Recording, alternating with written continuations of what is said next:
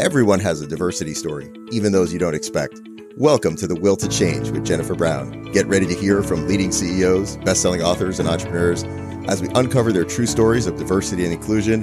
And now, here's your host, Jennifer Brown. Thank you for joining me on The Will to Change. This is Jennifer Brown. My guest today is Aaron Hurst, and our topic is unlocking the power of purpose in organizations. He's the author of The Purpose Economy and the CEO of Imperative, a B Corp that advocates for purpose-oriented workers and actually measures and grows purpose within organizations. You can learn more about Aaron and The Purpose Economy at imperative.com. Aaron, welcome. It's great to be here. And I'm a big fan of your book as well. I just finished Inclusion and highly recommend it to anyone listening. It's I got a lot of sort of very concrete sort of ideas about how I need to change the way I approach leadership myself from reading it. So thank you for writing that. Oh, Aaron, I appreciate that. Thank you. Yeah, it was a challenge, and you're an author too, so you understand the particular anguish of producing a book. Absolutely. You know. But I wanted to familiarize our audience with your groundbreaking work. And we do write about it in the book. In fact, later on in one of the later chapters, I talk about purpose because it really captured my imagination around the expanding definition of diversity dimensions. And when I thought about purpose, I thought a small percentage of our workforce today is purpose-oriented, according to what your research has shown. And yet it's such an important part of who certain people are, right? They sort of take their cue and they construct their lives, both personally and professionally, around purpose. So I thought it was another way of understanding all the dimensions of diversity that make us who we are. And I certainly personally related to it because I'm a very purpose-oriented person. You know, in fact, I get to do the work I love and am passionate about every day. And I would imagine you would say the same thing about yourself. Absolutely. So take us back. You know, how did you end up specializing in purpose? It's kind of the family business. My grandfather was the author of the blueprint for the Peace Corps back in the Kennedy administration, which is really all about purpose and connection and really addressing diversity and inclusion at a global scale. And then ran the Aspen Institute for 25 years. So I really grew up with him as a mentor. And a lot of that discussion around the nobility of work, the importance of bringing people together of different backgrounds, and trying to find ways to connect people on what they have in common versus what separates them. And, you know, early in my career, one of the things I saw was that there was a real misunderstanding between the business and the nonprofit community. There was a very sort of strong sense of us and them, a strong lack of respect. You heard business people saying nonprofits are well-intentioned but incompetent, and you heard nonprofit professionals characterizing companies as just purely, you know, greed-oriented machines. And I really knew that this was going to tear our country apart and tear society apart if we didn't find a way to address it. And started an organization called the Taproot Foundation back in 2001 with the goal of really creating almost a Peace Corps for the business community to be able to go into nonprofits and help with things like HR, marketing, technology, and finance. So really helping go in, not do traditional volunteering, but actually do pro bono services where they got to really know as human beings the people working in nonprofits, and really saw through working with thousands of teams, working with people all over the world in pro bono service, how you could start to see patterns around what gives different people purpose and how to help build self-awareness around what those elements were around purpose. So that was sort of the origin story of my curiosity. I've always been someone who sees patterns everywhere I go. And the last 10 years or so, I've been really focused on looking for patterns around purpose and how it shows up in different people. That's so interesting. I couldn't agree more. You know, when I would have never thought I would be a corporate consultant, and because I was a nonprofit gal as well in my 20s and always an activist, and yet I think the connection into the purpose that lives and exists in corporations too was a surprise to me. And as soon as I could connect into specifically the diversity and inclusion conversation for large organizations, it allowed me a way in and a way to be passionate about those entities and bringing positive change to the people in those entities. So, but it was a real surprise if you had asked me if I would be dedicating my life to, ameliorating the experience in a large corporation. I'd be shocked. But I think there's so much intersection there. So I'm not surprised you were drawn. Yeah, an early mentor of mine, Charles Kuston, who I worked for in Silicon Valley before I started the Taproot Foundation. He and I had a lot of these debates about, is there purpose in the corporate sector? What does that look like? And that's part of what really got me looking at some of these patterns. And what we found, which is really interesting, is when you look at leadership, you see some people really gain this sense of purpose from impact, which is what a lot of us think of when we think of purpose. It's knowing that your work actually really makes a difference in an end customer's world, that your work matters in that sense. But we also found in equal parts, there are people who really see a sense of purpose from just being really values driven and really helping push themselves and teams to do the right thing, whatever that is, and to push people to show up as their best, most noble self in and of itself, regardless of the task, regardless of the impact, gives them a strong sense of purpose. Mm-hmm. And then, Jennifer, we also saw people for whom craft was really what it was. It wasn't about necessarily the impact. It wasn't about values, but just a fundamental love of their art, whether that art is human resources, whether that love is, literally art, or whether it's being a lawyer. But the actual act of doing something beautifully is something that brings a lot of purpose to folks. So really seeing that diversity of things that people gain purpose from helps to think about it, I think, in a way that's much more inclusive than just seeing it as being about impact. Yeah. And I think what I hear you saying is it's the difference between extrinsic rewards and motivation and intrinsic and, allowing Absolutely. for that diversity. And so, Absolutely. what is your definition of purpose as your research has highlighted? And maybe now you can share a little bit more about your tool as well. No, absolutely. So I think you just defined it really well, which is purpose is really the reason we work. When you strip away all those extrinsic motivations like recognition, money, promotion, et cetera, it's why we still decide we work, what we still get as value out of our work when you strip away all those sort of more superficial extrinsic pieces. And that's not to say those aren't important, but purpose is what that core element is. And that's what working at the Taproot Foundation was so helpful to me, because we had these thousands of amazing professionals who were not getting paid, and yet they were doing incredibly complex, hard work. And I got to be a student of what got them to the finish line, what motivated them when they weren't getting paid, they weren't getting recognized, they weren't getting promoted. So that's how we look at what purpose is. And in terms of our platform, we're a B Corp, a benefit corporation. We're a technology company that has developed the first real assessments that can be used to assess purpose inside employers. And we're working with everyone from Walmart to Etsy, looking at a number of things. One is, as you're hiring, are you hiring people who are fundamentally seeing work as being about purpose, or are you hiring people who are based much more on fear and extrinsic motivation, and helping to screen for those in the hiring process? And then secondly, we do a lot of work with our purpose assessment, which is similar to, say, like a Strengths Finder or a Myers-Briggs, but instead of measuring strengths or personality, it really measures what is someone's purpose, what are their psychological drivers for meaning, and helps them explore what their purpose is, how to tell that story, how to make career decisions on it, what kind of leader they are when they're at their best. And we're just about, and you'll love this given your background, Jennifer, we're about to launch a whole new module that enables you to actually determine what volunteering and philanthropy you should be involved in given your purpose. So it really helps predict psychologically how you should show up throughout your career. So super excited about what we're seeing and how it's changing work. Oh, it's incredible. That's wonderful. And I would imagine one of those places or directions you would point people is towards, working on diversity and inclusion within the context of the organization, right? It's not always about philanthropy that's external facing, community involvement, right, et cetera. It's actually also around bringing your voice to the fore. And maybe you are in a minority, whether that means, that's gender minority or ethnicity minority or LGBT. But I think the people I meet in corporate they love their diversity role that they do on the side of the desk, in addition to their day job. And in fact, they love it more. And so I always think, I'm struck, why can't we make them more like each other? Why can't we make people's day jobs reminiscent and reflective of how they feel when they're doing work towards inclusion, for example, inside the company. That was sort of our big, hairy, audacious goal coming out of the Taproot Foundation was we heard these people doing pro bono work say it was the most rewarding work of their careers.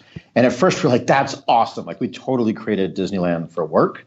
But then we realized we created Disneyland for work. And with the exception of a few creepy people, no one lives at Disneyland, right?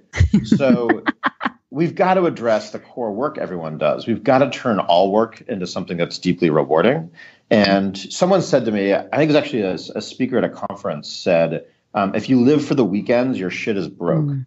And I think that's just an awesome quote. And it's nothing wrong with getting meaning outside of work. But if you're not addressing what you're doing, 40, 50, 60 hours a week and finding ways to bring meaning to that, that's a problem. And it's a problem at a personal level, an organizational level, and at a societal level. And that's really what we're trying to fix. And for diversity and inclusion, I think this is at the core of it, which is really recognizing who each person is, not based only on the color of their skin, their gender, sexual orientation, et cetera, but who are they at their core? What is their purpose? What is their potential to make an incredible difference? And how is that connected to the organization's purpose? Because that makes us all one team. And it helps break down a lot of these differences and turn them into actual benefits. That's right. And what do you say? Leadership is so important, right? When you look at the messaging and how senior leaders specifically walk the talk around purpose. I'm curious, if they ask you, what can we do to communicate and to make sure we are aligned with what we say is important? If we say purpose is important, and each person needs to feel, as we say at JBC, welcomed, valued, respected, and heard for that purpose. What can leaders do at the top of the house to really to create a climate in which that can actually flourish versus people feeling like there's such a disconnect when they walk in the door? Well, the number one thing we've seen, and West Elm, which is one of our favorite clients, not that we don't love all of our clients, but we've been working with them for a while, and they've just really been courageous about how far they've taken this, and it's had incredible results. But the number one thing, and you talked about this earlier, is the difference between purpose-oriented people and non-purpose-oriented people. Purpose-oriented people are people who have the courage and the psychological disposition to be willing to really embrace purpose. And those that are non-purpose-oriented are people who are too scared to really bring their full selves to work. They've got fundamental psychological hangups that are preventing them from showing up fully as their amazing selves. So what you see with a West Elm and the more courageous companies is starting at the top and just saying, we need to make sure our leadership team, we need to make sure anyone who's managing other people is purpose-oriented. Because we know that when you have people in leadership that are not purpose-oriented and they have teams of people who are purpose-oriented, it really undermines those purpose-oriented people because there's a lack of relatability. So the number one thing CEOs really need to do is think about who are you surrounding yourself with? What does it mean to have the privilege of managing people in your organization? Maybe someone's an amazing individual contributor, but unless they're purpose-oriented, they should not be in management.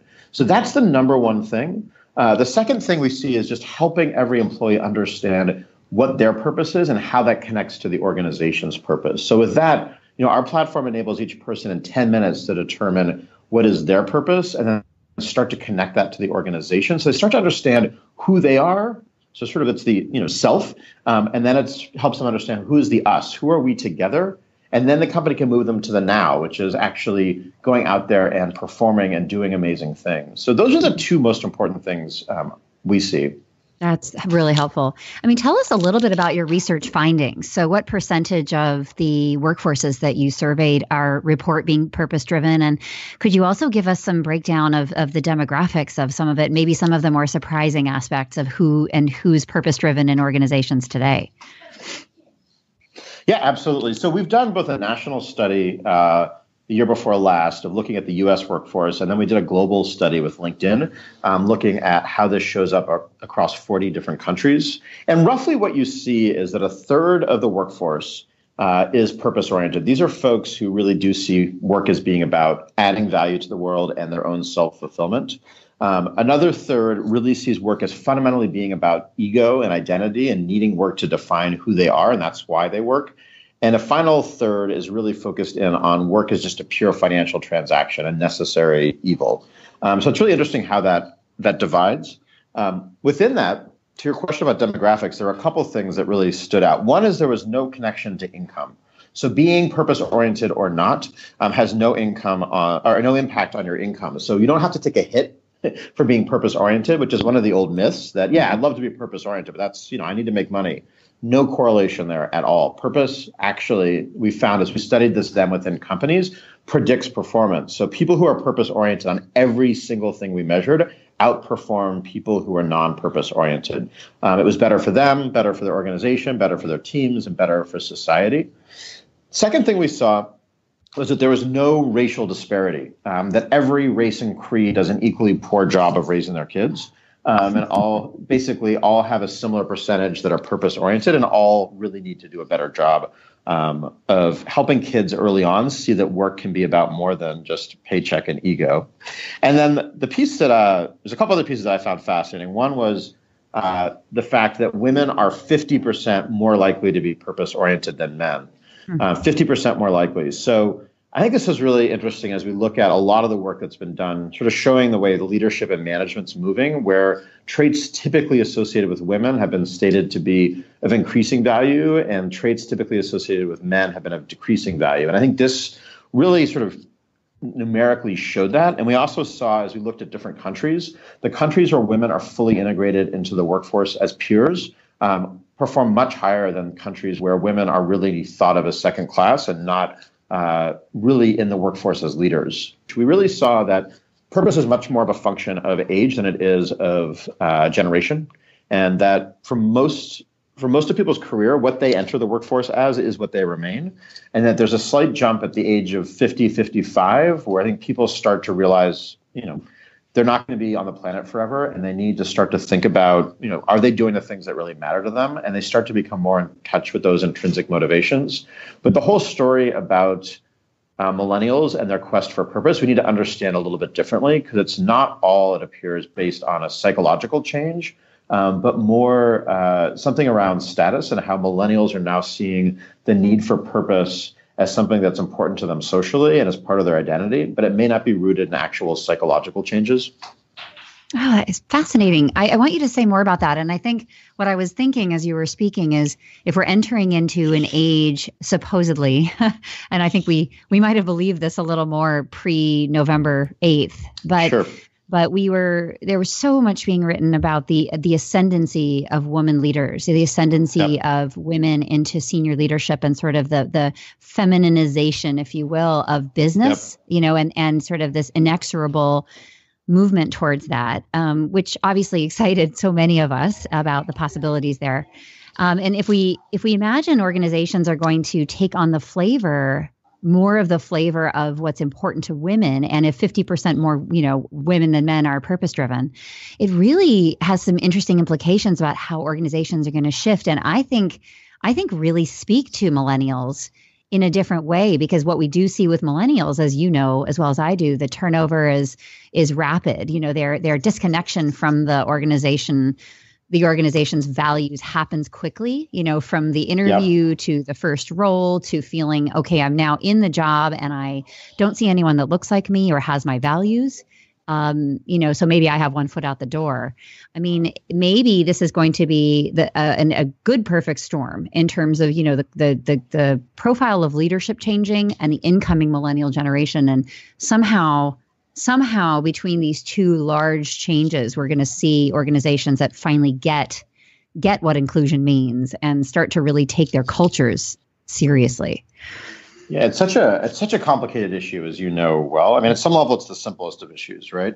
When you look at it from the question of what's right and what's wrong, but when you think about it from a strategic standpoint and a historic standpoint, it gets far more complicated. My hope is what we're seeing right now in our political environment is sort of the last dying breath of the old guard. And it's sort of a painful last breath, but it needed to be worked out of the system before the change could really take hold, and see that happen. But one of the most influential pieces for me that I've read in the last few months was a piece in the New York Times about the danger of creating an exceptionalism for women, and how a lot of the people who voted for Donald Trump, women who voted for him, just sort of said, well, you just can't expect as much from men as you do from women. And I have to be honest, that was sort of what I was saying in a lot of my talks, and a lot of what I was writing was like, look, if you want to hire someone, you know nothing else about them, like hire the woman. And women are, statistically just more effective at, leadership and management, et cetera. But I think there's a really dangerous piece that's on the other side of that, which is it sort of can say that men are almost a class of people who are inherently, unable to perform at the same level, and therefore we should give them a free pass when they do things that are against our values or are ineffective. And I think we have to really be careful about where that line is between celebrating women and their exceptional contributions, which I believe so strongly, and creating a culture in which we can write off men as poorly behaving, underperforming, and let's just give them a free pass, because I think that leads to very dangerous conclusions. Yeah, it's a lack of accountability. It's funny you say that. I wrote my book and I had in my mind very much the, heterosexual white male executive. And it's very important to me as I've grown in this work. I've realized that we've left entire swaths of people like that would look like you, for example, Aaron, walking by me and leaving them out of the diversity conversation. And when I get up on stage and I say to a room full of white straight guys, which is a pretty common occurrence for me. Sure. And I say, everyone has a diversity story. Every single one of you understands this on some level, and you may not show it. You may be afraid to show it. You may be afraid of saying the wrong thing, but you're not building your own leadership competencies. The more we it's an us and them kind of dialogue, the less we involve you, that this is your issue too, and there's so much that we don't know about somebody sitting across from us. So I think it's, and on the flip side, I'll say that, I've spent so much time with diverse talent, right? Whether that's my gay friends or friends of color in corporate America. And just because, someone is of a particular identity doesn't actually mean that they are an exemplary leader of inclusion. And it's kind of a huge aha moment to say, well, you're gay, therefore you're going to be a big part of our efforts at this company. Not necessarily, and not necessarily well. I mean, I can tell you. Yeah, you see that with some of the new faces coming to Washington, D.C. as part of the new administration, who are sort of dubbed the diverse cabinet members. But there's some real questions about what the hell that means and what they represent. And I think it often can be very dangerous because it starts to create that tokenism and the ability for certain people to talk on behalf of, which is never a very effective model. That's right. No, absolutely. And I think it's also, this is why I'm such a fan of purpose as a next generation of diversity and inclusion, because it really says everyone has a purpose. Everyone has these psychological purpose drivers and a sort of a manifest destiny to make an impact in the world. And let's focus on that, because that really cuts across all races, genders, et cetera, to really help everyone be at the table and talk about what unites us instead of what separates us, and to help us find ways to, talk to people that we otherwise would assume we have nothing in common with, someone of a different socioeconomic class, different race, sexual orientation, whatever it is, and realize that at the core, we actually are incredibly similar about the thing that matters most, which is our purpose.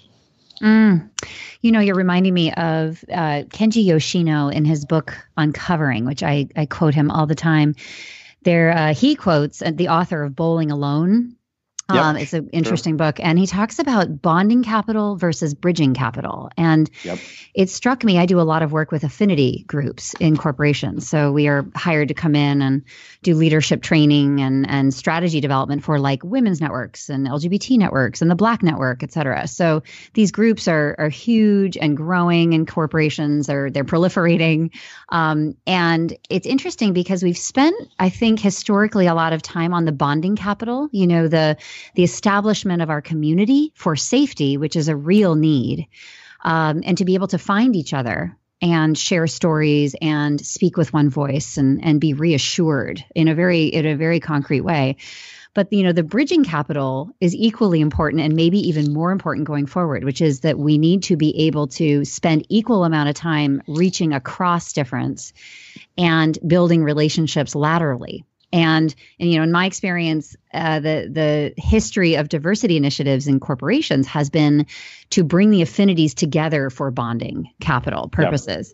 But I think now, and we got a big wake up call, to say, who are we not including in these conversations? And will affinity groups really be the architecture that lasts going into the future? And I'm asked that a lot, and I honestly I don't know. I work a lot in them, and I believe in them deeply, but I also think, are they structured in the right way in order to take us to the next conversation? Well, it's also bonding on what, right? So I think there can be, over time, there's different needs to bond on different groups and different communities. And I think it has been a very real need to create that bonding within some of the groups you've been working on. But maybe we need to create more bonding around shared purpose or other elements as well, and to think about bridging in different ways as well. So I think it's both that bonding and bridging question, and then the question of what are we bonding about and what are we bridging between. And it reminds me of the millennials when they define diversity. They start with diversity of thought. And it's been that's surprising to some people in the older generations, right, who associated diversity with identity. And I think it makes your point. We don't quite know what to do with that diversity of thought emphasis, especially those of us who still look at organizations and see these huge disparities in terms of representation and demographics. And then we have an incoming generation that is focused on diversity of thought as its kind of primary definition of diversity. And when you ask them, what is your diversity story? How would you identify that? They give you sort of a long list of all of their intersectionality. And it's beautiful to watch. It's incredible. And it's, challenged me to think about my identity for sure differently. But there is a concern that I'm not sure they understand the difficulty we're still having with kind of pure representation. I think that's going to be I think that's become more obvious in the last few months. And I think they're seeing more understanding of that. My experience when millennials say diversity of thought, what they're really saying is diversity of purpose, which is what underlies that. So challenge people to sort of listen for what they actually mean when they say diversity of thought. What's really going on there? I don't think it's unpacked very often. So the Maslow hierarchy really still resonates with you. I mean, I know you talk about it a lot, and I think about it a lot as well. I think about safety needs, and I think especially in the election, we saw these differing definitions really of safety and sort of our basest needs in our society. And, some of us were having a conversation around etiquette and propriety and, maybe our feelings around language, and others were having sort of what I'd call on the hierarchy, a different level conversation about and voting based on different levels of needs. So I've also really had to check myself around organizational diversity, that we're having so many different conversations and we're living in so many different places on the Maslow hierarchy. How do we reconcile that? Yeah, so Maslow's hierarchy is awesome in that it's a very simple model and it helps sort of make sense of the world. So I use it a lot, but it's also very flawed in that it's describing human behavior, and we're all very complex, weird creatures, which makes us wonderful. I think what I've seen in terms of Maslow's hierarchy is that there are certain people who operate out of fear, and for them, Maslow's hierarchy is absolutely accurate. They have these base of the pyramid needs, and they operate so much out of fear that until those needs are met, they just can't look at the other pieces, right? But then you see people who operate more out of love and a sense of abundance, even when they're, living in abject poverty, even when they've got a very challenging situation, and they still find ways to really operate at the highest levels of Maslow's hierarchy, despite the fact that he'd want to classify them at the bottom. And you see that with like Viktor Frankl and his work and his writing about being a slave in a concentration camp in World War II, right? And how he basically was able to operate at the top of Maslow's hierarchy, despite being in a situation where anyone would have guessed he'd be operating at the bottom of that pyramid, because he was operating out of that sense of love and abundance. So I think you've got two different things going on. There's a need for empathy for the fact that there are a lot of people at that bottom of the pyramid, and what do they need to do? But I think we also have to recognize that a lot of this is psychologically driven and about whether or not someone is raised to really see the world as one of opportunity and abundance, despite whatever the situation is, or someone who's sort of raised and developed a sense of fear of the world. And that really enables you to sort of interact with that Maslow hierarchy very differently. Yeah, thank you for that, because I don't hear it challenged very often, and I like that lens that we need to look at it sometimes not in a critical way, but in a realistic way. And you just talked about a myth of purpose. And there are some other myths that I was captured by that you talked about. For example, can we build in a discipline to grow in terms of our purpose orientation and kind of how it happens to those of us that feel it's so much a part of who we are, versus some of us have to maybe work at it or develop it or bring it more to the fore, I guess. So how would you counsel folks who want to get more in touch with it? Well, I think the first is to realize it's within you. It's not something from outside of you. So a lot of people, for example, think purpose is about working at a nonprofit or working in education or being a social worker or a nun. And in our research, which you write about brilliantly in your book, majority of people working in education, healthcare, and nonprofits are not purpose-oriented and are not deeply fulfilled by their work. And we find people in professions that you'd think that have no business having a sense of meaning or purpose who report very high fulfillment, meaning, and purpose. So we really need to let go of this idea that there's certain sectors that are purpose-oriented and those that aren't. There's certain jobs that are or they aren't. And really look within ourselves to say, what is it on a daily basis that brings me a sense of meaning? What are the little things that actually make a good day versus a bad day? And you find those things are about relationships. When I worked with a healthcare system, I was shocked to hear doctors, nurses, and other healthcare providers report that it wasn't healthcare that was their primary sense of purpose. It was their coworkers and the camaraderie in the hospital or in the ER, which is where they got the most sort of sense of purpose. So really investing in those relationships, making an impact, which is not necessarily about saving the world. It's about helping someone smile, challenging someone, making a product that makes someone's life a little bit more joyful or easier. And then the final piece is growth. We get meaning from growing, being stretched, being pushed, learning new things. So those are all things that regardless of your job, you can do and you own them. It's not your company's responsibility. It's not your manager's responsibility. They can make it easier, but you personally have to first say, purpose comes within me and there's no excuses to sort of why I'm not getting that. Because the second you start putting up excuses, you're not taking ownership of the fact that purpose is manufactured by us, not others. How do you, if you were to counsel people in their interviewing process and evaluating, where they want to work and what kind of work they want to do, and they're staring at a job description that was certainly not tailored for them, which is a huge problem, I think, in terms of our disconnect with employee engagement. Sure. How can the individual influence that process and stay authentic to themselves as they travel through those that walk and that dance with their potentially future employer? And then once they get in, how can you navigate more according to purpose as you grow? Yeah. No, it's a great question. We do a lot of work with our clients who are using our platform around how to screen for people to make sure they're purpose-oriented and a fit. But I love your question from the other side, which is I'm a candidate looking for a job. How do I evaluate this? So there's a couple of things that I recommend to folks looking. I think the first thing is, because we know women are 50% more likely to be purpose-oriented, really look at the leadership of an organization. Who's on their board? Who's on their leadership team? What role do women play? Because an organization in which women play a pretty small role in leadership is very unlikely to be a culture in which you're going to find meaning as easily. So if you really want an organization where it's easier for you to manufacture that meaning for yourself, look for women in leadership. That's sort of number one.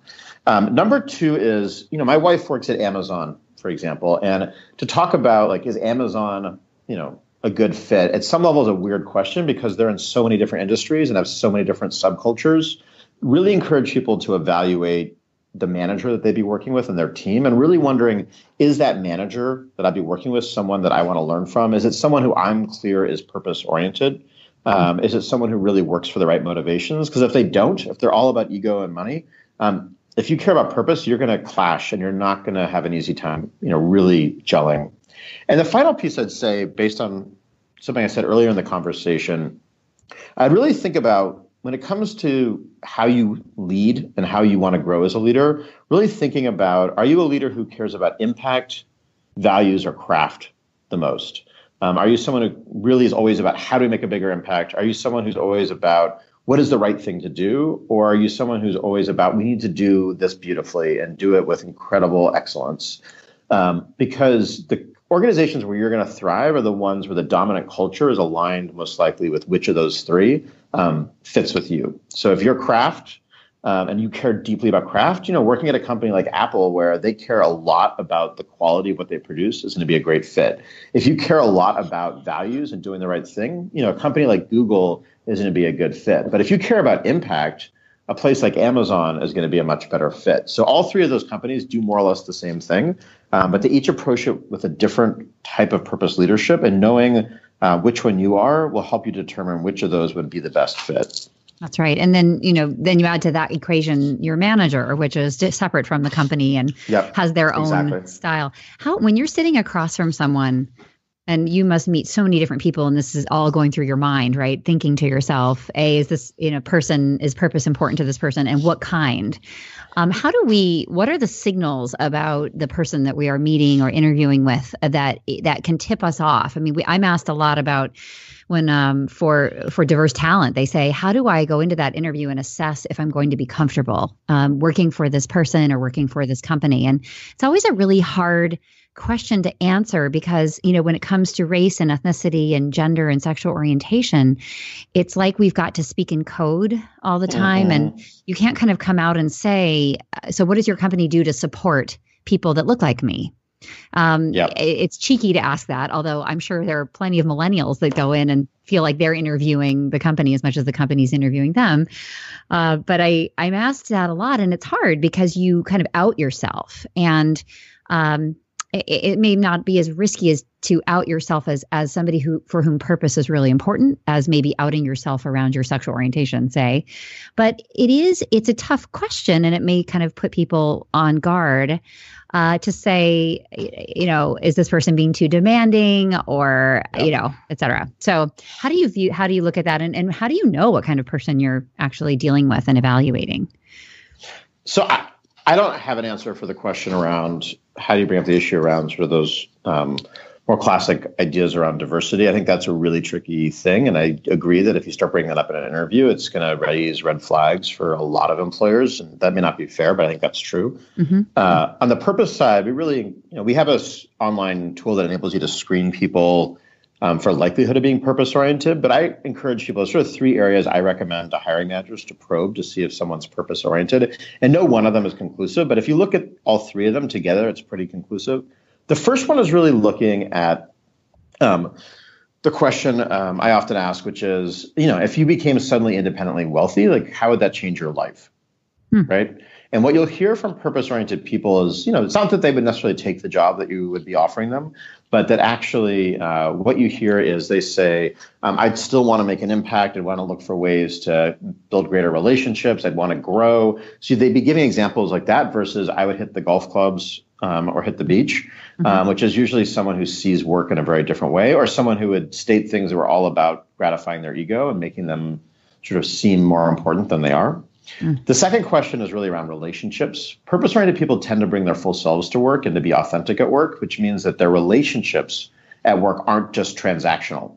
They actually give a damn about other people. And as a result, they do this really crazy thing, Jennifer, called making friends at work.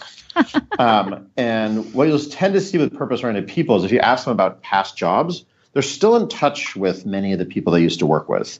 Because again, they didn't just see them as transactional, they actually built relationships.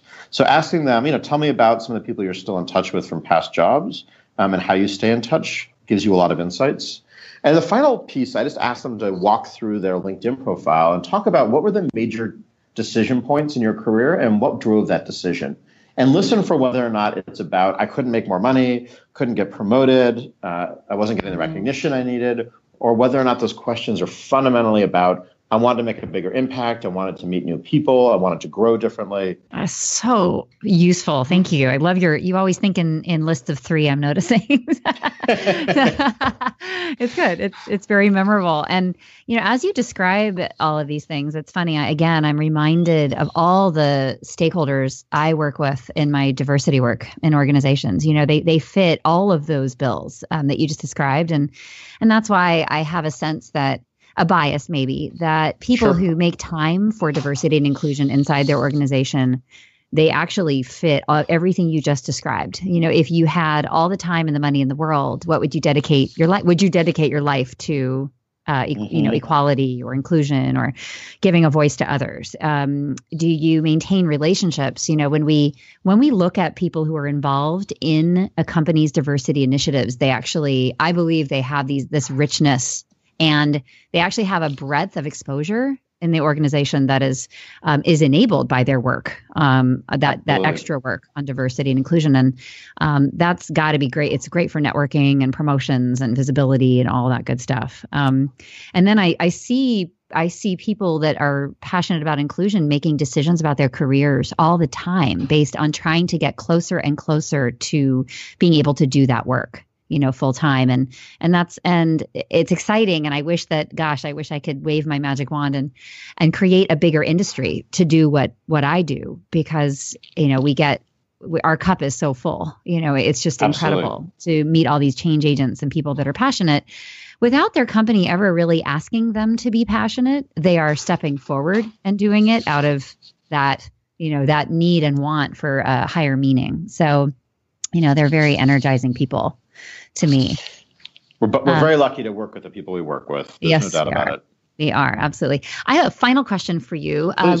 Where can folks access your tool? And if you want to share a little bit about, where are you taking your business model? How can companies and individuals avail themselves of the opportunity to interact with your science and data?